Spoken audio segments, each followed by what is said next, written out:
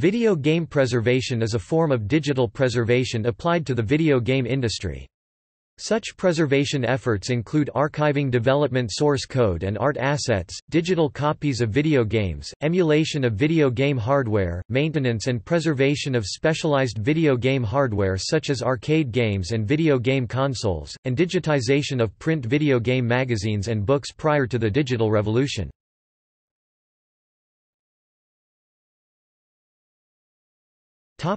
Importance of preservation. Unlike most other forms of media like books, art and photography, and film which can be preserved in a variety of formats that are not laden with intellectual property (IP) issue, video games typically require specialized and/or proprietary computer hardware and software to read and execute game software. However, as technology advances, these older game systems become obsolete, no longer produced nor maintained to use for executing games. The media formats of the early days of computer gaming, relying on floppy disks and CD-ROMs, suffers from disk rot and degrade over time, making it difficult to recover information. Further, video games tend to rely on other resources like operating systems, network connectivity, and external servers outside control of users, and making sure these boundary aspects to a video game are preserved along with the game are also essential. One period of the video game industry that has received a great deal of attention is up through the 1980s. As a result of the video game crash of 1983, many companies involved in developing games folded or were acquired by other companies. In this process, the source code for many games prior to the crash were lost or destroyed, leaving only previously sold copies of games on their original format as evidence of their existence.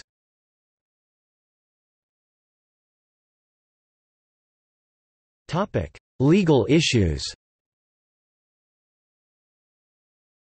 Most issues related to video game preservation are based on the United States, one of the largest markets for video games, and as such, issues related to preservation are limited by laws of the country.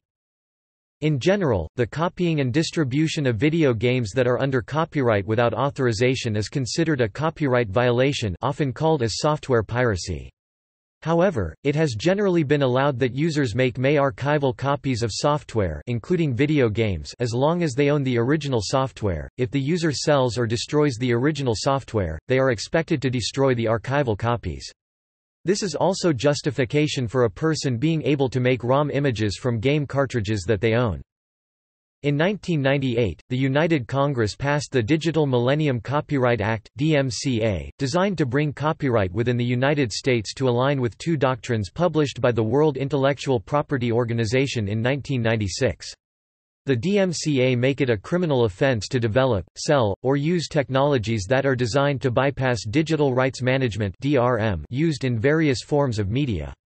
This subsequently made it illegal to back up one's software for many games distributed via either game cartridge or optical disc, if some form of DRM was used to limit access to the software on the media. The Library of Congress is responsible to open submissions for specific and narrow exemptions from interested parties every 3 years, and determine which of those, if any, to grant. Through the Library of Congress, some key exceptions to the DMCA have been granted to allow for video game preservation. In the 2003 set of exemptions, the library disallowed enforcement of the DMCA for computer programs protected by dongles that prevent access due to malfunction or damage and which are obsolete, and for computer programs and video games distributed in formats that have become obsolete and which require the original media or hardware as a condition of access. In the 2015 exemptions, the library granted permission for preservationists to work around copy protection in games which required an authentication step with an external server that was no longer online prior to playing the game, which otherwise did not require online connectivity. This specifically did not cover games that were based on a server-client mode like most massively multiplayer online games (MMOs). In the 2018 exemptions, the library allowed for preservation and fair use of server-based games like MMOs, permitting preservationists to offer such games where they have legally obtained the game's code within museums and libraries. The DMCA exemptions do not mean all ROM images are legal, and concern about continuing video game preservation was raised in mid-2018, after Nintendo initiated a lawsuit against two websites that distributed ROMs for games from their older platforms.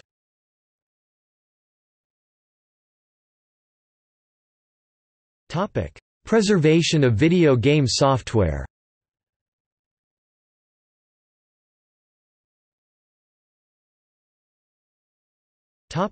Emulation. Video game console emulators use software that replicates the hardware of a video game console or arcade machine. Generally, these create a virtual machine on newer computer systems that simulate the key processing units of the original hardware. The emulators then can read in software, such as a ROM image for arcade games or cartridge-based systems, or the game's optical media disc or an ISO image of that disc, to play the game in full. Emulation has been used in some official capacity on newer consoles. Nintendo's Virtual Console allows games from its earlier consoles and other third parties to be played on its newer ones.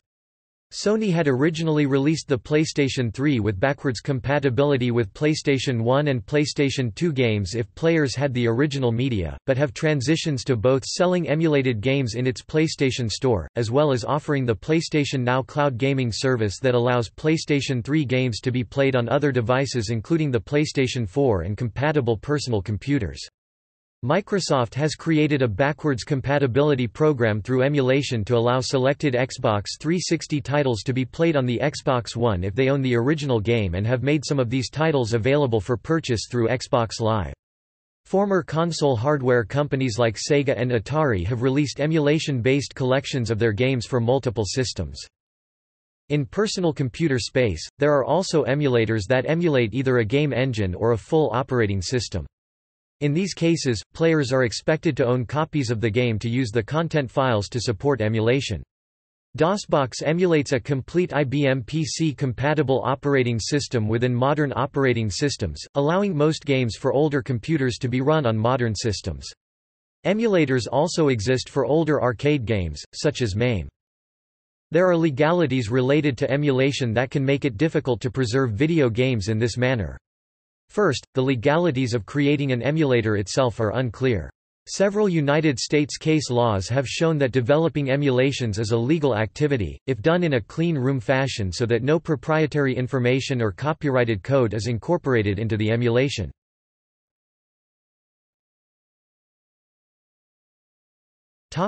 Migration.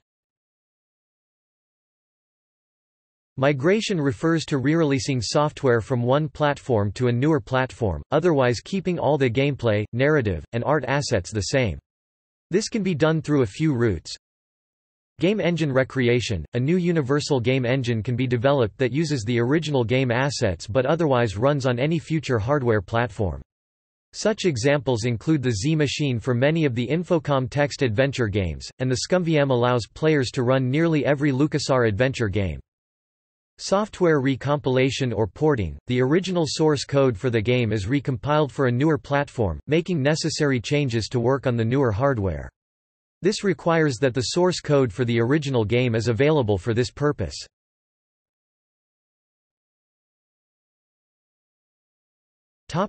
Abandonware. Abandonware refers to software that may still be capable of running on modern computers or consoles, but the developer or publisher has either disappeared, no longer sell the product, or no longer operate servers necessary for running the software, among other cases. Legally, such software still falls under normal copyright laws. Under the DMCA, the Copyright Office has made exceptions since 2015 for allowing museums and other archivists to bypass copyright issues to get such software into a playable state. A new exception seeks to allow this specifically for multiplayer games requiring servers, specifically massively multiplayer online games.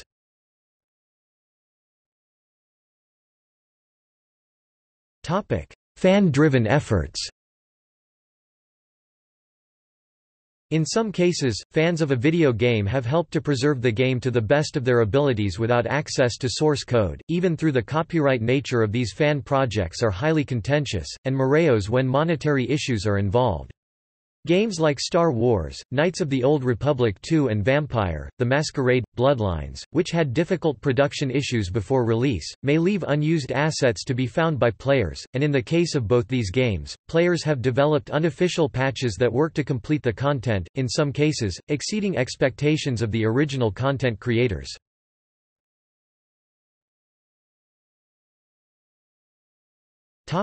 Preservation efforts.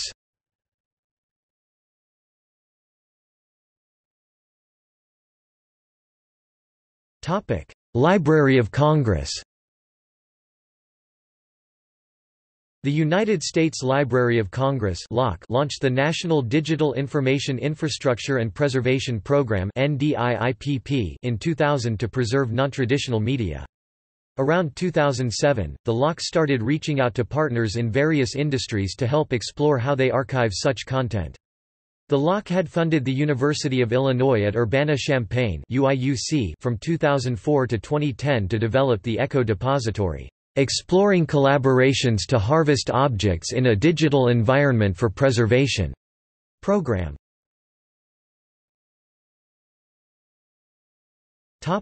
Preserving virtual worlds. Preserving Virtual Worlds was one project funded by the LOC and conducted by the Rochester Institute of Technology, Stanford University, the University of Maryland, and the University of Illinois at Urbana-Champaign, along with support from Linden Lab, running from 2008 to 2010. The study explored a range of games, from Space War, 1962 through Second Life 2003, which was developed by Linden Labs, to determine what methods could be used for preserving these titles. The project concluded while there are technical solutions for preservation of game software, such as identify common formats for digital storage and developing database architectures to track ownership, many issues related to preservation remain legal in nature relating to copyright laws.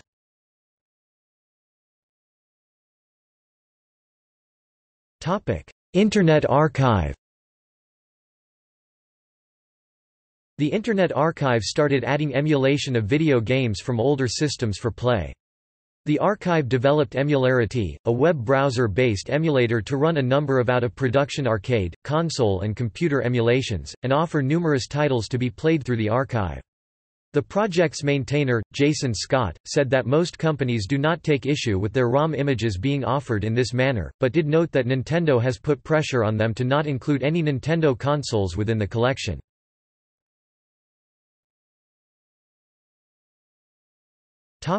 Video Game History Foundation. Frank Cifaldi is one of the leading historians in the video game industry, trying to encourage more video game preservation and to help recover games once thought lost. By 2017, he had spent about 20 years trying to encourage preservation as to track video game history, and established the non-profit Video Game History Foundation in 2017. The foundation not only seeks to preserve games, but box art, manuals, and promotional material from video games, believing that these combined can help future historians understand the culture of games in the past.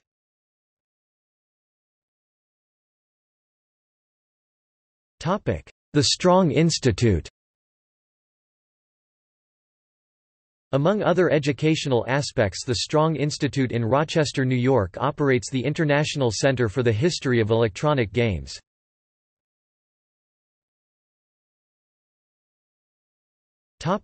Game Preservation Society. Founded in 2011 in Tokyo, the Game Preservation Society preserves the history of Japanese video games. The organization's focus is the preservation of 1980s Japanese computer games for platforms like the PC-88 and Sharp X1. The Society's president, French national Joseph Redon, estimates that they will only be able to preserve about 80% of Japanese computer games.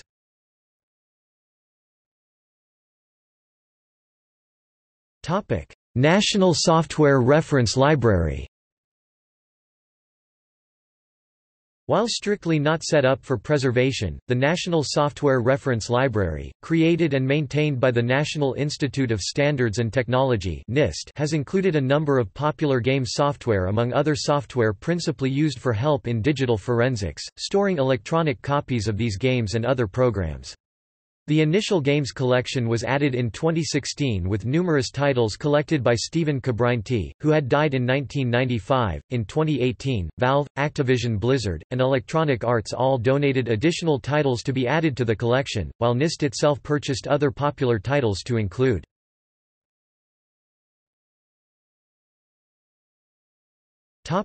Rereleases. Companies like GOG.com and Night Dive Studios are recognized for helping to migrate older games to modern systems. Among their efforts include doing the research to track down all legal rights that are associated with a game, including those that have changed hands several times, as to get clearance or rights to republish the title, locate as much of the game's original source code and adapt that to work on modern systems, or when source code is not available, reverse engine the game to either work natively or through emulation like DOSBox with modern hardware.